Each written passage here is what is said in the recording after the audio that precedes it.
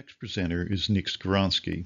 He's a research forester with the Northern Research Station in Morgantown, West Virginia. Nick began his career as a forester and prescribed fire manager at Joint Base McGuire-Lakehurst in New Jersey. His current research focus is developing tools and techniques for more efficient implementation and monitoring of prescribed fire. Nick also leads the North Atlantic Fire Science Exchange, which spans the northeastern U.S. and serves many state, local, and private land management entities by providing science communication services. Hi everyone, I'm Nick Skowronski. I'm a research forester with the U.S. Forest Service Northern Research Station out of Morgantown, West Virginia. I'd like to start today by thanking James for the opportunity to be a part of this workshop panel. And I'm going to talk to you today about how we might be able to use terrestrial laser scanning to augment our monitoring techniques of three-dimensional forest structure and loading with both prescribed fire and wildfire applications. I'm also going to give a brief example of some QUIC-Fire modeling that we did of an actual wildfire in the New Jersey Pine Barrens. So this talk today is sort of a conglomeration of several different studies and even an operational example of how we might use this technology moving forward to help us quantify 3D fuel loads. And so I just wanted to start by acknowledging some of the many collaborators that we have working on this project. I'm just a small piece of all of this, and it's really just been a great, almost a grassroots effort and collaboration between the Forest Service, Fish and Wildlife Service, and several other entities thus far. So I think this is a really cool infographic that explains sort of the process of a prescribed fire, like the life of a prescribed burn from a manager's perspective, the things that we do in sort of a stepwise way. And I think it's a really good tool to show the general public and to show folks aspiring to be burn managers and things of that nature. But I also have always sort of looked at it as a really cool way to segment our research. So what part of this do I think that we could help, or where do I think that we need more emphasis and digging into, and how can we do things a little bit better than what we're doing them right now? And so this talk today is mostly going to be focused on sort of that pre-burn planning stage. So how can we do a better job of understanding the status of the stand that we're selecting? When we have selected a stand, can we get a little bit better idea or a better picture of what the 3D structure of the fuels are, things of that nature? And then also looking then past the burn prep and executing the burn, looking at the monitoring part. Yeah, I'm the PI of the North Atlantic Fire Science Exchange as sort of a third or fourth job. And one of the things that we always get in our feedback from land managers is that they need to be doing more monitoring, or that the tools that are available to do monitoring aren't really up to snuff with what they would like to have. And so it really goes hand in hand with the evaluation step, where we take that step back and we look at the burn block and we sort of say, did we do what we set out to do here? And how does that look? What does that look like? And I think that this group of scientists that I showed in the previous slide were really kind of focused on giving a quantitative way to really show that we've hit those benchmarks, that we've accomplished the things that we have set out to accomplish, or that we haven't, and then we can sort of circle back around and see why that might have been. So something I don't want to do today is give the impression that there aren't plenty of ways out there to monitor the things that we're doing in the forest before, after, during prescribed fires. There's been a great deal of effort from several different agencies in developing different monitoring protocols and putting them in handbooks, and those materials are out and available for everyone to take advantage of and use. I'm not suggesting that the TLS methods that we're showing today are like a holy grail or anything of that nature to replace these types of things. But I just want to show and give some perspective that we have thought about these things quite extensively as agencies and nonprofits and private land managers. I think that what we're presenting here today might just be a way to augment those and to collect some data that we haven't really had the opportunity to collect before. So historically, we've kind of made use of the tools that are available to us, and we've used those as best we could to monitor fuels, or to describe conditions before a fire or after a fire. And I think that we've been kind of limited to the things that we had in our hands, and in some cases those were tape measures or photographs or our eyes, and that's how we went about monitoring fuels. And so we've had protocols developed, as I showed in the previous slide, that have been dependent on these sort of historic things that we've had access to. And I guess maybe the main point of this talk isn't necessarily that the work that we're doing is awesome, which it is, but that's not the point. The point is that there are tools sort of coming online that are allowing us to estimate and measure things in ways that we haven't been able to do that in the past. And so here's an example of Brown's transects, tried and true. We've all probably done them if you're watching this or on this talk. You've had some experience doing this. It was probably a part of your skills necessarily for your position in some cases. And I guess just looking at these photos, it's really helpful for stuff on the forest floor, but I want to just sort of emphasize how it doesn't capture the other fire effects that we can see in these photos. And that's really the change in the three-dimensional structure of the canopy and the forest structure. And we know that's important for many different reasons, ecologically, sort of for fire behavior, for drag forces while the fire is burning through, for all kinds of things, nesting birds, all of those things. We know that 3D structure is important, and we really haven't been able to do a very good job actually describing the three-dimensional structure of a stand, and we certainly haven't been able to do it to the level that a land manager might be able to go out and implement those types of measurements on their own before and after a fire. So looking at the effect of that fire. And so that's really where we're trying to go with this all today. So moving on from sort of the brute force small plot measurements or monitoring techniques like the Brown's transect, this is an example of a more recent development in how we're able to actually estimate changes in canopies or forests following fire. This is an example of some normalized burn ratio work, or difference normalized burn ratio in this case, looking at a prescribed fire and a bit of a wildfire in the New Jersey Pine Barrens from a couple years ago. So the images on the upper left are basically a before and after the fire. Spectral reflectance bands sort of mixed together there to give us a false color composite. And we went out and did some CBI plots within the spatial extent of those fires, and we're able to estimate basically the severity of the fire by different strata and substrates in the canopy on the forest floor and the mid-story. And we were able to link those through regression analysis to the changes that occurred within that series of images. And so we're able on the bottom right there to create basically a map of fire severity that showed us the spatial component in 2 dimensions of sort of how that fire affected these burn blocks. So a more recent and interesting way to look at things, but still sort of stuck in that 2-dimensional plane. So how do we move from 2D to 3D? A lot of us are probably familiar with ALS, or airborne laser scanning.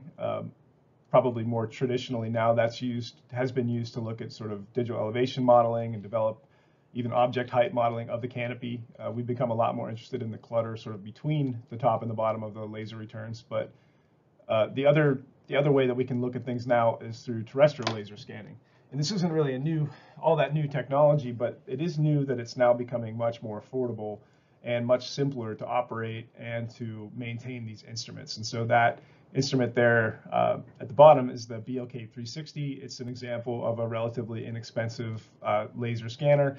And as you can see, it just has one button to push on it. So, as we were sort of developing some ideas a couple years ago, we thought, man, it would be really easy to put these in the hands of a land manager or a really relatively untrained forest technician, send them out to a stand, set a tripod up, push that button, and come back with a basic 3-dimensional representation of the structure of the canopy. And so that's what you can see there on the right-hand side. That's what that data looks like. So again, this is just an example of what the BLK looks like set up and what the scan looks like. So we've kind of come up with a bit of a methodology that's still sort of being refined, but it is published at this point. And we've taken this approach of only using one scan, of basically making this a point-based sort of statistical sample of these 3-dimensional properties, rather than trying to create an actual model of the forest stand, like a physical model, where we would take like many scans, excuse me, in the same area. This allows us to grab samples from many more locations and to save time in processing rather than trying to link and merge these scans together. So the challenge with this TLS data is, so now we've gone out in the woods, we've collected data maybe before and after a fire at the same spot, or we've maybe inventoried like a whole wildlife refuge, or we've done many plots across the national forest, and we have all these really large point clouds that have hundreds of thousands or millions of points in each one of them. And so I don't think that it would be very fair to expect our fire manager or our forest technician to go ahead and figure out a way to process and understand all those data. So one of the things that we've been working on quite extensively is building an automated data flow where the field data could be collected, it could be uploaded to the cloud, processed through various tree removal, metric generation, going through sort of regression analysis, and then spitting back out like a number that matters, right? Like, so how many tons per acre are there, or what is the canopy cover at 10 meters above the ground as opposed to 15 meters above the ground? You know, sort of all of these types of new metrics that we might be able to describe canopy structure with, those have to be generated. And so this is an example of what that workflow looks like. And we're working to refine this process so that it's much easier for the end user to upload their data and get an answer back.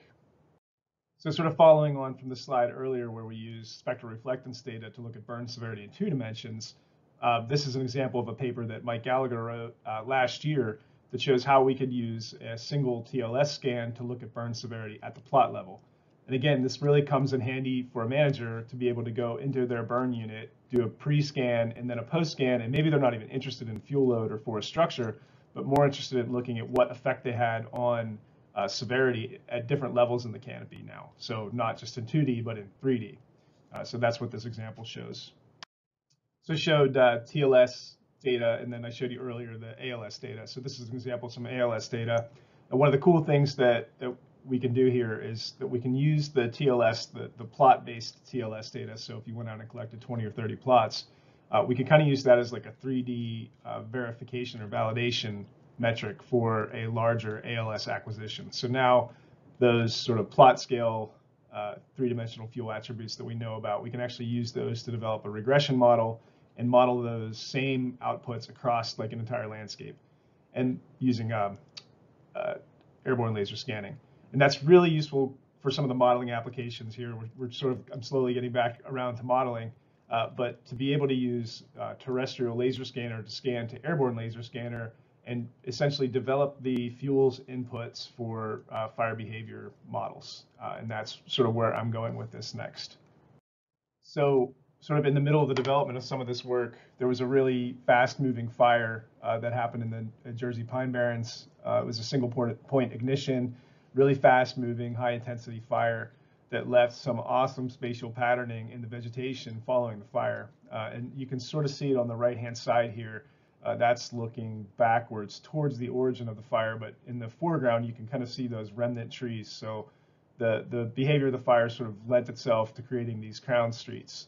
And at the time we were sort of looking for almost a development project or a proof of concept kind of question or project to use the QUIC-Fire model. And so we undertook an effort to try to reconstruct this fire using QUIC-Fire. So it just so happened that we had a relatively recent airborne LIDAR acquisition that covered the extent of this fire before the fire happened. So the top left panel there shows sort of where it happened in Jersey, where within the Pine Barrens it was, and then the right-hand side shows the spatial extent of the fire, the final fire perimeter in red. And then we kind of zeroed in on a smaller domain just for sort of computational reasons, and even further zoomed in on the fire area till 53 minutes of when the fire had started.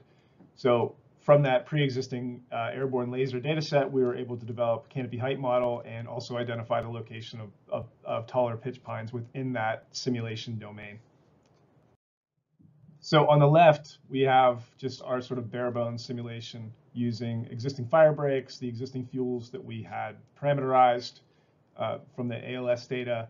And on the right-hand side, you can kind of see from satellite imagery what that fire looked like, what the shape of the fire was. In the center there, we did like a visual reconstruction using some expert knowledge of folks that were there, where the fire was, and then we ran it, which is what's going on the left-hand side there. We ran that model. And so you can see how the far right pane there compares to the visual estimate. So a pretty good fit. I mean, it's never going to be perfect. Models aren't perfect, but they're useful. And so we were pretty confident that we had a pretty good representation of the fire.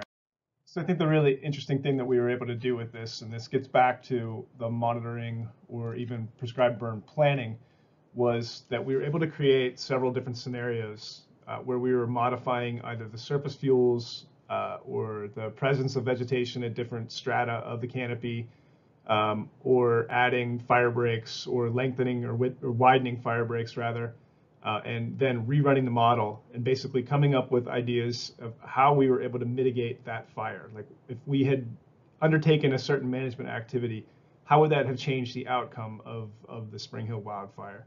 And I think that that's the type of planning tool that we really need in our toolbox when it goes for pre-fire planning. You know, how are we actually changing the landscape? What do we have to do to meet some mitigation goal? How do we decrease the rate of spread by a factor of 2? How do we widen a fuel break to minimize the risk of ember deposition on the other side, starting spot fires? Those types of questions are really what we're trying to get at and get to, and to make it available to land managers to be able to use these tools to answer those questions about their actual burn blocks. So this slide is sort of an example of some of the output from these various scenarios that we ran using the model. And looking at the graph at the bottom there, you can see how the burned area, which is what we used as our sort of evaluating criteria in this case, changed over a certain period of time. So after 3,500 seconds, you can see on the right-hand side of that graph the differences between the different scenarios. So scenario 0, which was the original scenario, is the top black line, and you can see there that scenario 3 actually halved the burn area that was simulated over that period of time. So we can really see the effects of the different mitigation activities that we took using the model. So just as an example of how this type of modeling could be used to influence our decision making and our practices when we're implementing fuel reduction treatments. All right, that's all I have today. I'd like to again thank James Furman for the opportunity to present to you all and for his facilitation of this. And I'd again like to thank all of the collaborators that I listed at the beginning of the talk, and thank you all for tuning in. And hey, if anybody has any questions or has any interest in exploring this a little bit further, I know this talk was sort of a little bit wide-ranging, but please feel free to reach out and contact me, and I'd be happy to chat. So again, thanks everybody.